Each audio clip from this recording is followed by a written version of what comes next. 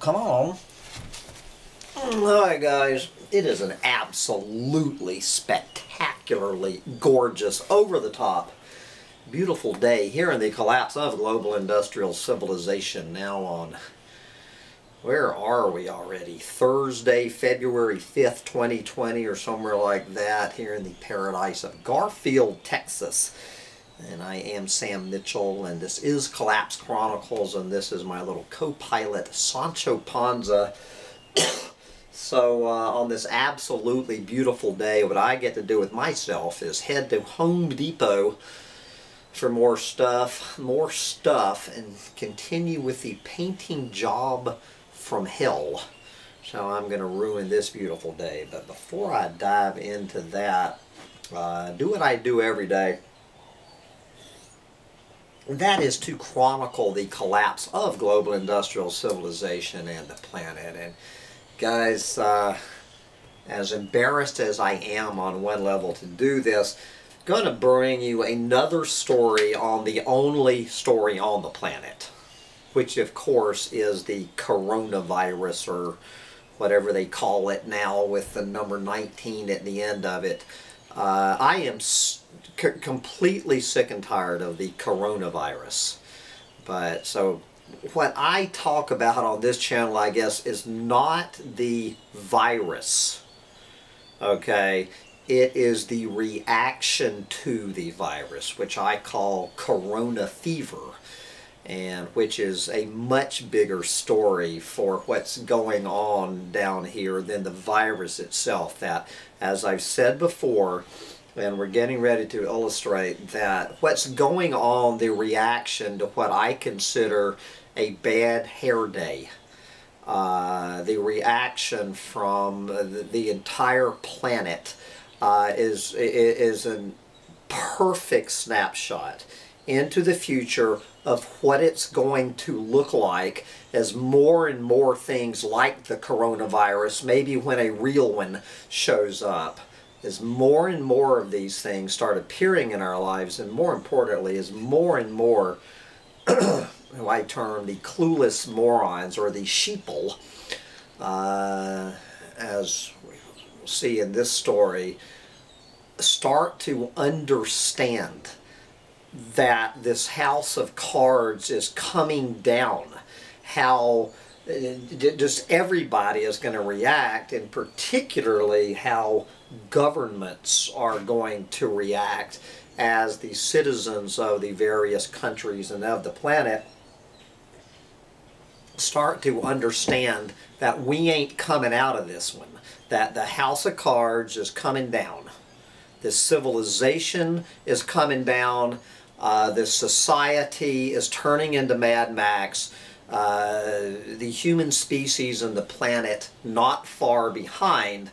And you are going to see, and these are just a little bit of a peek into the reaction. And I think 3 of you have sent me this. Well, the little dog cannot. I wish you could see what I'm sitting in the middle of, guys. So we're going to hear, several of you have sent me this most recent essay from Tim Watkins, who I have had the pleasure of interviewing. You really need to look up my interview with Tim Watkins, who he's over there from England, and has, his website is called The Consciousness of Sheep. The Consciousness of Sheep. And there is no story I have ever encountered in 12 years down here in this rabbit hole that illustrates the consciousness of sheep, the sheeple, what I term the clueless morons, than this article here on coronavirus,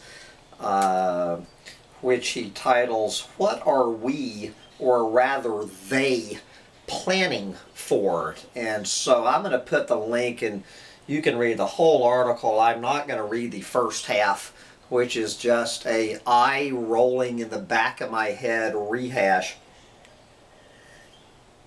What starts, I thought at first that Tim Watkins had just bought in to the mainstream media story being cooked up here by what I call the Ministry of Truth from 1984 here in 2019. But we're going to pick up with a quote from some fellow, I don't know who he is, Adam Wren, writing at Medium. I have been paywalled out of Medium, so I could not read this whole article, but this is what Tim chose to write as a segue into the bigger question of what are we, or rather they, planning for. Take it away, Adam Wren, to open.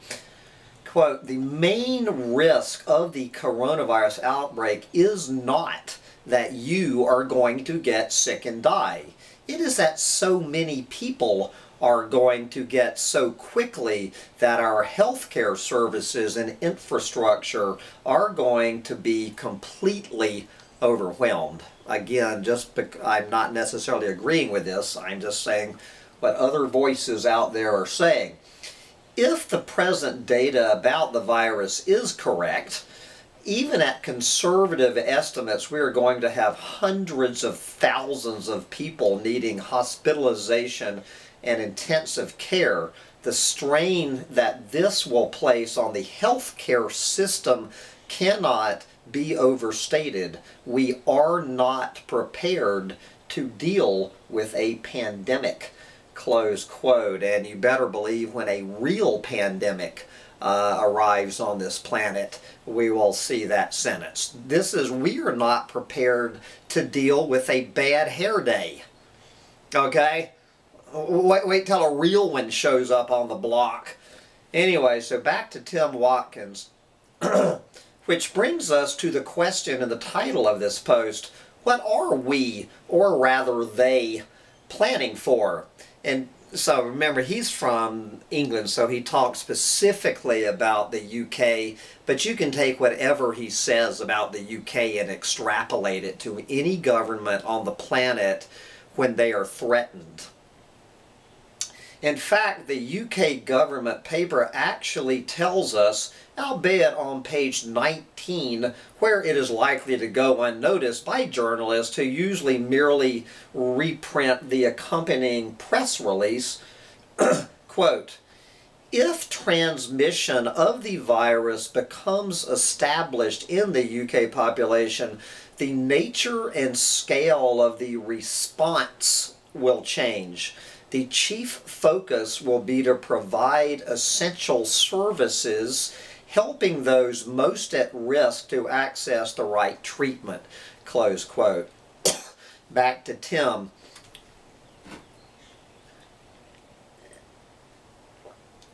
There are two clauses in that second sentence which need to be treated separately. The first one, the chief focus will be to provide essential services, close quote, is the primary purpose of all emergency planning which developed out of preparations for the impact of nuclear war in the aftermath of the Second World War.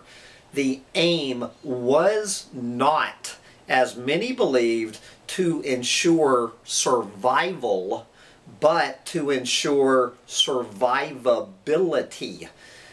These two terms were used interchangeably by journalists during the Cold War, but survivability refers to the survival of the command and control mechanisms of the state in the aftermath of a nuclear strike, global pandemic, climate change, whatever. That is, after the Soviet Union had unloaded its nuclear arsenal on us, somewhere in a deep bunker or a submarine would be someone with the means to give the order to retaliate.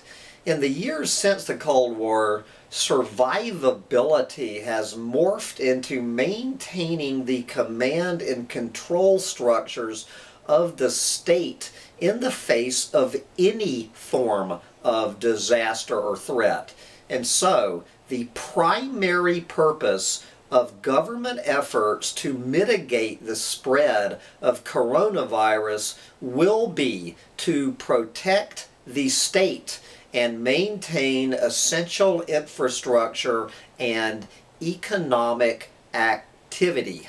That is exactly what it's going to be. So it's going to be to maintain their grip on power, which is why, of course, saving the people is diluted to, quote, helping those most at risk. Given the tiny number of beds relative to the likely spread of the disease, this inevitably means triage, the Napoleonic military approach which divided wounded soldiers into 3 groups. I often wondered where the try and triage came from. Number one, those with minor injuries that could be easily patched up. Number two, those with more serious wounds who would recover with treatment. And number three, those with wounds so serious they were likely to die anyway, so let them die. The second group, those with more serious wounds who would recover with treatment, were the only ones who received medical treatment. The first would be given dressings and left to deal with their own injuries. The last group would be put somewhere out of sight while they awaited the imminent arrival of the Grim Reaper. Exactly what we can look forward to in a pandemic, and I'm talking about when a real pandemic gets here, exactly what we can look forward to in a pandemic depends on 2 broad factors. The first concerns the disease itself. If it continues to spread as rapidly as coronavirus has thus far, and especially if the onset of spring fails to slow it, then there is simply no way in which the National Health Service, even if the government is able to return retired medical staff to active duty, can hope to hospitalize everyone who needs care. The second concerns the availability of resources, especially human resources, both to deal with the direct medical impacts of the virus and with the socio-economic fallout as large numbers of people get sick. And again, I continue to reiterate, when we get a real virus, this is where these words are going to kick in. In this, we can only hope that our government has more detailed plans than the paper which is being circulated for public consumption, because our Achilles heel in this is that neoliberal economic system that we have created over the last 4 decades leaves us particularly vulnerable to second-order failures, of which a shortage of hospital beds is just one. Put simply, the policies introduced to allow the economy to continue growing after the energy and economic crises of the 1970s traded resilience for complexity. As David Korowitz explains, quote, this is a long quote, I'm not sure who David is, but he has a link to the full article, quote, our ability to sustain our basic needs anywhere now depends on system integration everywhere. That means no infrastructure, society, or country can be fully resilient as the conditions that maintain function are dispersed beyond visibility or control.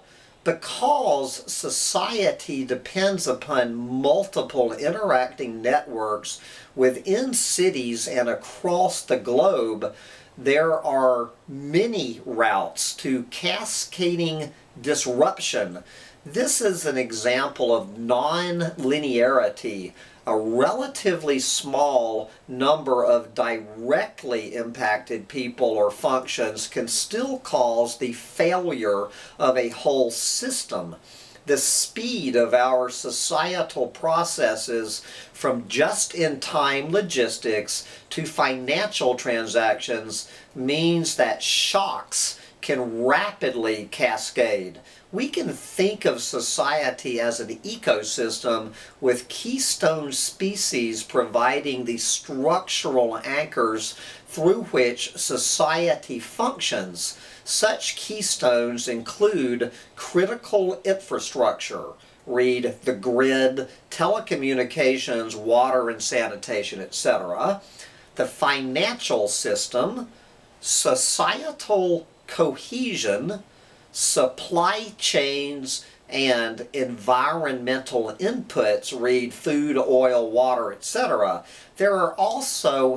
These are also interdependent with each other. If you remove any one of them, the others will topple.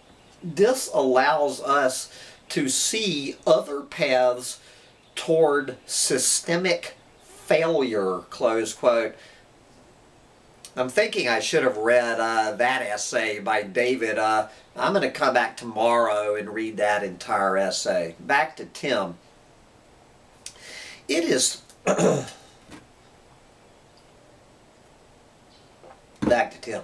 It is highly doubtful that the British government can replicate the Chinese state and lock down entire regions while building a new 1,000-bed hospital in a week.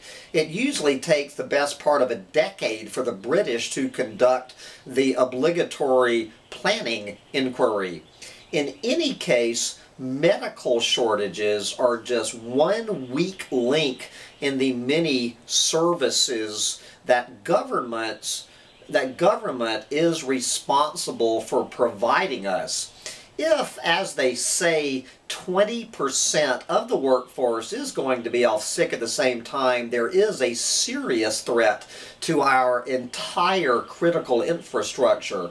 The BBC has an interview with a woman from Singapore who has recovered from coronavirus, describing the experience of the disease.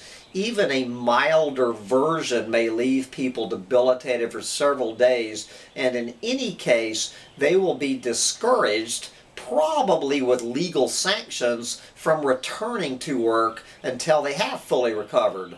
What this means is that, more or less randomly, 6.5 million or so of the normally active UK workforce will be incapacitated. That includes, for example, the people who operate your local nuclear power station, railway signal staff, national grid operators, water and sewage system engineers, telecommunications workers, air traffic controllers, port pilots, and a host of other specialists for whom there is no replacement down at the local job center. Even sickness among relatively routine workforces may prove seriously disruptive. What happens to local food supplies if supermarket workers become sick or regional depots have to shut down? How might we access information in the event that data centers and media newsrooms are forced to close? There are practical concerns here too. Accessing food could be a serious issue for the tens of thousands of people who rely on food banks. The food banks themselves depend upon donations by supermarkets and supermarket shoppers, but neither is likely to be well disposed to donating food in the event that national food supplies are disrupted as the result of a virus. Money is also an issue for the millions at the base of the income ladder. The government has now confirmed that someone who isolated themselves to prevent the spread of the virus will qualify as being sick for the purpose of statutory sick pay. However, since this is just $94.25 per week compared to the $3.28 minimum wage, millions of the lowest paid workers will have a strong incentive to continue to work while sick, at least until their condition deteriorates or unless the state uses force to prevent them from working. And even sick pay may not be available if bank data centers go down and electronic transfers cannot be made. The planning paper issued to the public today is less a comprehensive plan than a PR paper designed to prepare the population for state powers being deployed if and when the spread of coronavirus grows to the point that it threatens the running of the state and critical infrastructure. And not to belabor the point, it's not going to happen with coronavirus, but it is going to happen pretty soon. While it makes some reassuring noises about maintaining healthcare services, it also indicates the introduction of triage both to people falling ill and to service delivery. It also contains the not-so-veiled threat of police and special courts to enforce quarantines and rationing that the public would be unlikely to accept in normal times. In the end, however, the true threat that the true threat comes not from coronavirus or from the potentially draconian state response to its spread. The true threat is from the highly vulnerable global economy that we have collectively chosen to build in response to energy, environmental, and economic crises that have been growing worse for the past 50 years that can no longer be remedied. Amen. Tim Watkins. So, once again, guys, it really doesn't matter what your opinion on the coronavirus is. Who was it? That sportscaster who got in all that trouble for saying opinions are like anuses. We all like to, we all have one, but nobody, or was it opinions? Anyway, I can't, but I know what he's saying. We can sit here and we can talk till we're blue in the face. Everybody on the planet is an expert on coronavirus. You can, you know, nobody knows where this one is going. But whether this one is the big kahuna, and I don't believe it is, the big kahuna is on its way.